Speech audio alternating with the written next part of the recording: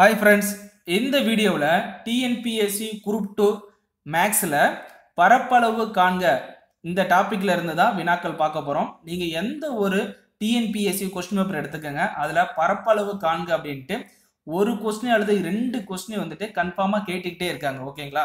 So அதனால தான் நம்ம இன்னைக்கு நம்ம பார்க்க போற டாபிக் இணைகரத்தினுடைய பரப்பளவு, சுற்றளவு, அடிப்பக்கம் மற்றும் உயரம்.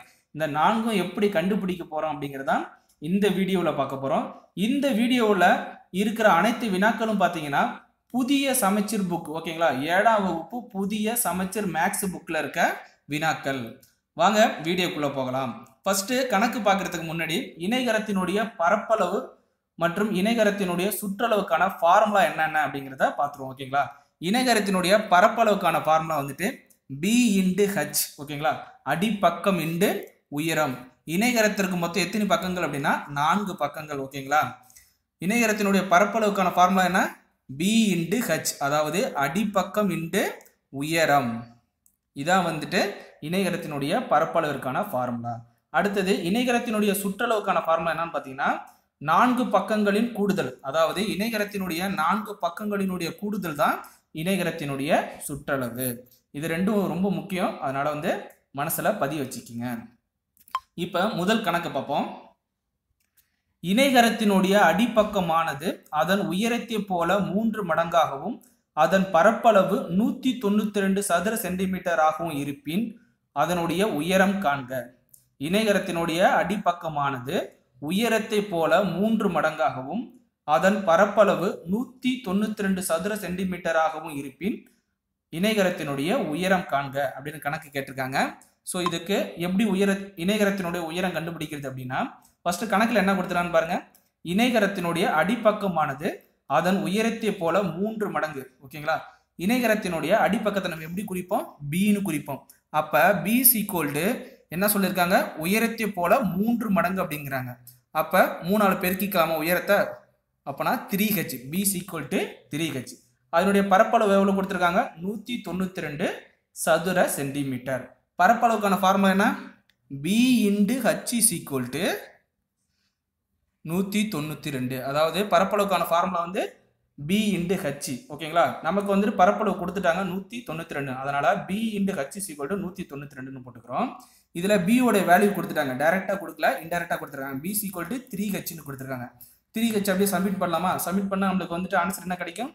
3h² = 192. அப்ப h² எவ்வளவு கிடைக்கும்? 192/3. அப்ப 192/3 போட்டோம்னா நம்மளுக்கு h² = 64 கிடைக்கும். ஓகேங்களா? h² = 64. அப்ப 64க்கு ரூட் எடுத்தோம் அப்படின்னா ஆன்சர் என்ன கிடைக்கும்? 8. அப்ப இணைகரத்தினுடைய உயரம் எவ்வளவு? 8. அப்ப ஆன்சர் B. ஓகேங்களா? Answer B. இதுவே அவங்க இணைகரத்தினுடைய அடிப்பக்கம் கண்டுபிடிங்க, இந்த டேட்டாவை வச்சு இணைகரத்தினுடைய அடிப்பக்கம் கண்டுபிடிங்கன்னு கேட்டுட்டாங்க அப்படின்னா ஆல்ரெடி நம்ம உயரம் கண்டுபிடிச்சிட்டோம். உயரம் எவ்வளவு? 8. அப்ப அவங்க முதல்ல என்ன சொல்லியிருக்காங்க? இணைகரத்தினுடைய அடிப்பக்கமானது உயரத்தை போல 3 மடங்கு சொல்லிட்டாங்க.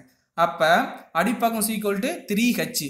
அப்ப h நம்மளுக்கு எவ்வளவு கிடைச்சிருக்கு? 8. அப்ப 3 × 8 = 24. அடிப்பக்கம் கேட்டிருந்தாங்கன்னா ஆன்சர் 24, ஹைட் கேட்டாங்கன்னா 8. ஓகேங்களா? சரி, ஓகே. இதே போல இன்னொரு சம்மு, அடுத்த சம்மு பார்ப்போம். அடுத்த கணக்கு பாருங்க. இணைகர வடிவிலான மைதானத்தின் உயரம் 14 மீட்டர், மேலும் அதன் அடிப்பக்கம் உயரத்தை விட 8 மீட்டர் கூடுதல் எனின் மைதானத்தை சமப்படுத்த 1 சதுர மீட்டருக்கு 15 ரூபா செலவாகுது அப்படின்னா மைதானத்தினுடைய மொத்த பரப்பையும் சரிப்படுத்த எவ்வளவு செலவாகும் அப்படின்னு கேட்குறாங்க. ஓகேங்களா? ஃபர்ஸ்ட் கணக்குல என்ன கொடுத்துருக்காங்க பாருங்க. இணைகர வடிவிலான மைதானத்தினுடைய உயரம், ஓகேங்களா, எவ்வளவு கொடுத்துருக்காங்க? 14 மீட்டர். உயரம் எவ்வளவு? h = 14 metre. ஓகேங்களா? மேலும் அதனுடைய அடிப்பக்கம் உயரத்தை விட 8 மீட்டர் கூடுதல். 8 மீட்டர் கூடுதல் அப்படின்னா அதிகமா இருக்கு. அப்ப b எவ்வளவு வரும்? 14 + 8 22. நம்மளுக்கு இப்ப அடிப்பக்கமும் கிடைச்சிருச்சு, உயரமும் கிடைச்சிருச்சு. அடுத்து நம்ம என்ன கண்டுபிடிக்கலாம்? இதை வச்சு மொத்த பரப்பளவு, அதாவது மைதானத்தினுடைய மொத்த பரப்பளவு கண்டுபிடிக்கலாம். அப்ப ஃபார்முலா என்ன? b × h. b × h போட்டோம்னா எவ்வளவு கிடைக்கும்? 14 × 22 போட்டோம் அப்படின்னா நம்மளுக்கு ஆன்சர் எவ்வளவு கிடைக்கும்? 308. அவன் என்ன சொல்றான்? மொத்த பரப்பளவு எவ்வளவு கிடைச்சிருக்கு? 308 கிடைச்சிருக்கு. அவன் என்ன சொல்றான்? ஒரு சதுர மீட்டருக்கு வந்து 15 ரூபா செலவாகுது அப்படிங்கிறான். நம்மளுக்கு அதனோட மொத்த பரப்பு எவ்வளவு? 308 சதுர மீட்டர். ஓகேங்களா? 308 சதுர மீட்டர். அப்ப 308 × 15 போட்டோம்னா எவ்வளவு ஆன்சர் வருது? 4620. ஸோ இந்த கணக்குக்கு ஆன்சர் என்ன? பி, 4620. ஓகேங்களா? புரியுதா? சரி, இன்னொரு சம்மு பார்ப்போம். அடுத்த சம்மு பாருங்க. ஓர் இணைகரத்தின் உயரம் 8 சென்டிமீட்டர் மற்றும் அதன் அடிப்பக்கம் உயரத்தை போல 3 மடங்கு எனில் அதன் பரப்பளவு காண்க. ஓர் இணைகரத்தினுடைய உயரம் வந்து 8 சென்டிமீட்டருங்கிறாங்க. அதனுடைய அடிப்பக்கம் வந்து உயரத்தை போல 3 மடங்கு சொல்றாங்க. எனில் அந்த இணைகரத்தினுடைய பரப்பளவு என்னன்னு கண்டுபிடிக்க சொல்றாங்க. ஓகேங்களா? ஒண்ணுமே கிடையாது. ஒரு இணைகரத்தினுடைய உயரம் எவ்வளவு கொடுத்திருக்காங்க? ஹச் எவ்வளவு கொடுத்திருக்காங்க? 8 சென்டிமீட்டர் கொடுத்திருக்காங்க. அதனுடைய அடிப்பக்கம் என்ன சொல்றாங்க? உயரத்தை போல 3 மடங்கு. அப்ப 3 மடங்குனா அடிப்பக்கம் வந்து என்னவா இருக்கும்? 3 மடங்கு அப்படிங்கும்போது 3 × 8. ஓகேங்களா? எவ்வளவு வருது ஆன்சரு? 24. நமக்கு வந்து இப்ப அடிப்பக்கமும் கிடைச்சிடுச்சு, உயரமும் கிடைச்சிச்சு. இதான் மெயின். ஒரு இணைகரத்தினோட உயரம் 8 சென்டிமீட்டர், அதன் அடிப்பக்கம் உயரத்தை போல 3 மடங்கு. உயரம் 8 அப்படின்னா 3 மடங்குனா 3 பெருக்கிக்கணும். 3 × 8 24. எனில் அதனுடைய பரப்பளவு காண்க. நமக்கு ஆல்ரெடி பரப்பளவுக்கான ஃபார்முலா தெரியும். பி × ஹச், அடிப்பக்கம் × உயரம். 2 பெருக்கினா முடிஞ்சிச்சு. 24 8 எவ்வளோ? 192. ஓகேங்களா? அப்ப இதுக்கு ஆன்சர் என்ன?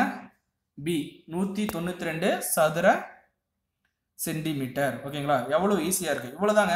இதை மட்டும் தான் புரிஞ்சுக்கணும். நம்ம இந்த அடிப்பக்கம் உயரத்தை போல 3 மடங்கு 2 மடங்கு அப்படிங்கிறத குழப்பாம நம்ம தெளிவா புரிஞ்சுக்கிட்டோம் அப்படின்னா இது போல சம்மு வந்து நம்ம ஈஸியா வந்து சால்வ் பண்ணிட்டே போயிட்டு இருக்கலாம்.